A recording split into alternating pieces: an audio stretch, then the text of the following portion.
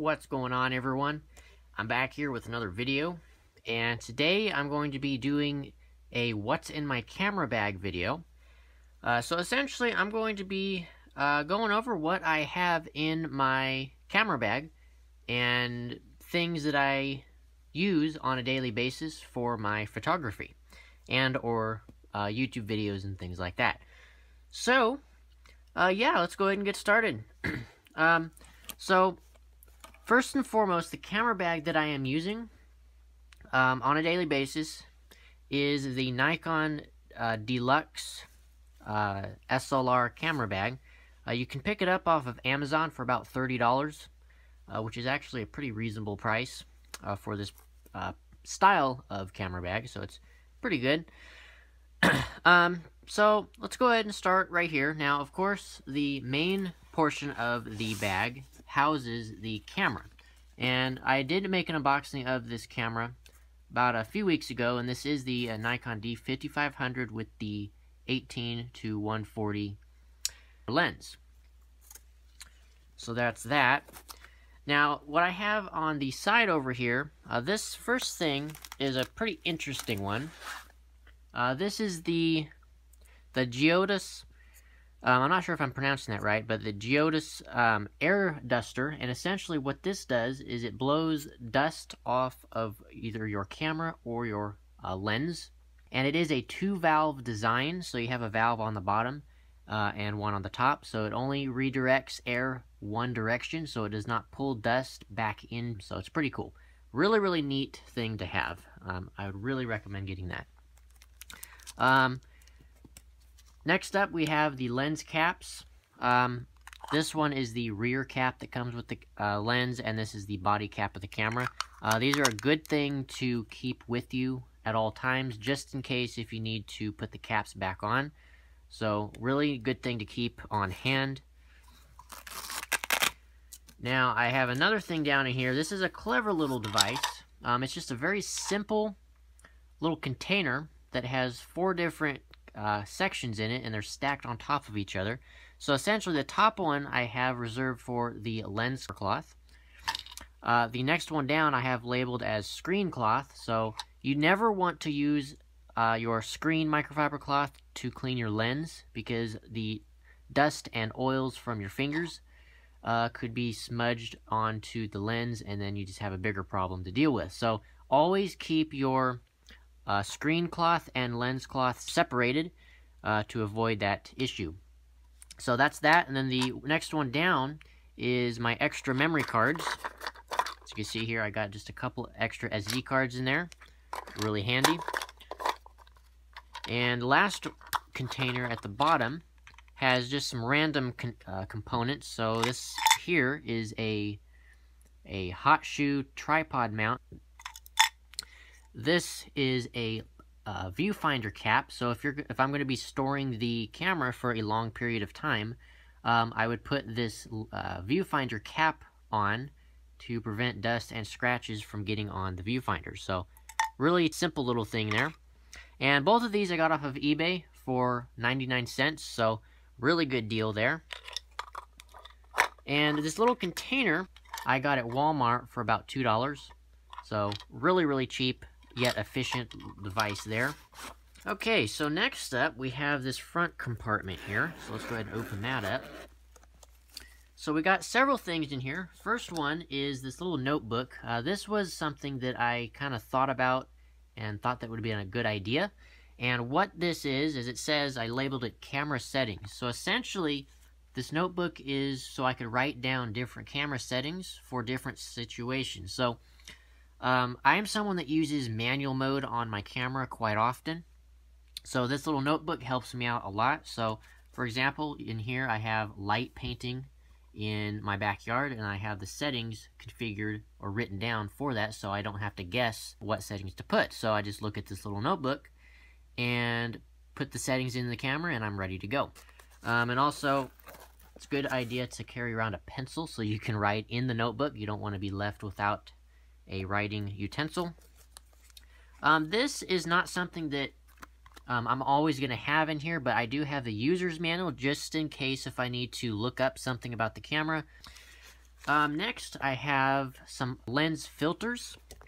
I already have a lens filter on the camera itself, but there are 3 that would be in this little case. The first one would be a standard UV filter, and what I use that for is essentially protection for my lens. Now, the next filter that is included is the circular polarizer, and this is a filter that I highly recommend getting. It is a really, really neat, useful filter, because what it does is reduces glare and reflections on surfaces. So say, for example, you're taking pictures of plants and stuff outside, it will reduce the glare and reflection off of the leaves so you can get a more saturated and contrasty image. So it's really, really nice. And also it could be used to make the blue sky bluer.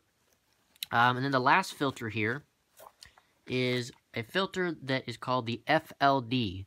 And essentially this is a filter mainly used on film cameras, so it's really not one that you want to use on digital. The only reason why I have this is because it came with the filter pack, so this was a 3 filter kit. I don't use this very often. I mean, I use it to kind of just give a different look to photos. As you can see, it kind of gives a purple tint to whatever you're looking at. So it really, that's all I use it for, to give a different look to my images.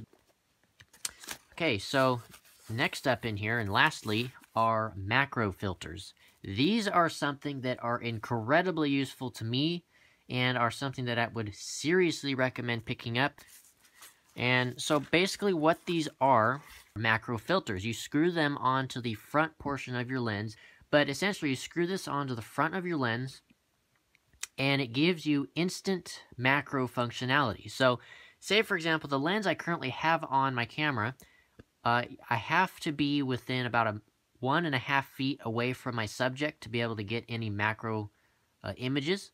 Now with this particular filter, this is a 10 times magnification, I believe, and it gives a substantial increase to how close you can get to your subject. So once this is on there, you can go from 1.5 feet to only needing to be about 5 inches away from your subject to get macro images. And there are 4 different lenses here, or filters, excuse me. So you have a 1 times, 2 times, 4 times, and a 10 times macro lens. So really, really useful. They're super simple and really cheap. So let's go ahead and screw this back up here. And let's move on to this side. There's this pouch on here.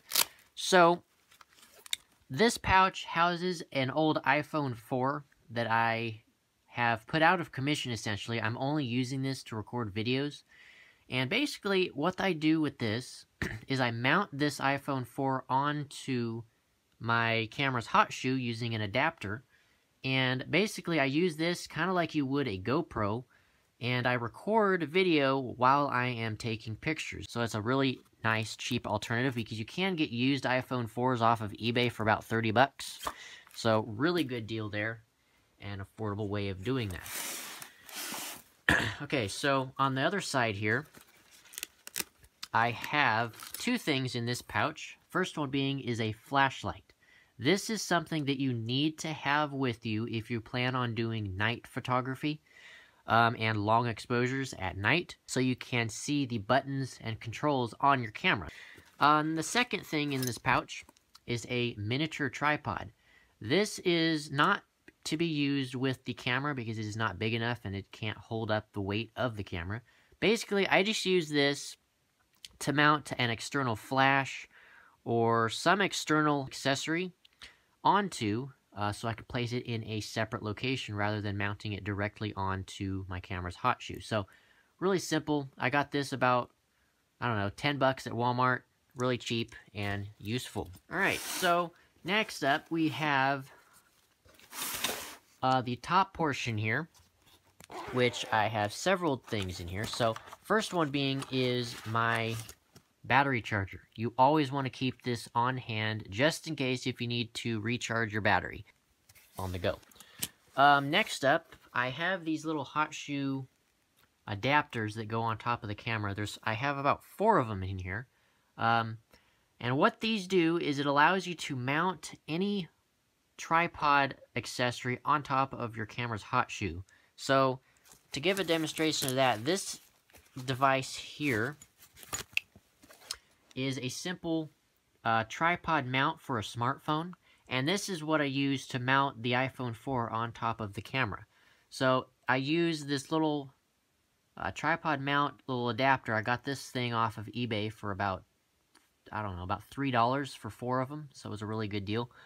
And what that does is it essentially screws into the bottom of this smartphone mount, and then the iPhone 4 just mounts right into this little device here, and then it goes right on top of the camera's hot shoe, like so. You just place it right there, and you are good to go. So that is another thing I really recommend picking up.